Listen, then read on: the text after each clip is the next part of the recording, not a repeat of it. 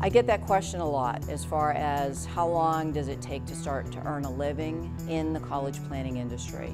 And what I have found with CPR, working with them, is they've given us a system, a step-by-step system. We've got to spend a little bit of time, maybe a week or two, to become familiar with our presentation and our skills of speaking and such. But during that time, you're setting up appointments for your first workshop, whether it's just talking to 2 people or in a classroom and maybe you've got 15 or 20 parents. So you can go from A to Z in, say, 2 to 3 weeks tops.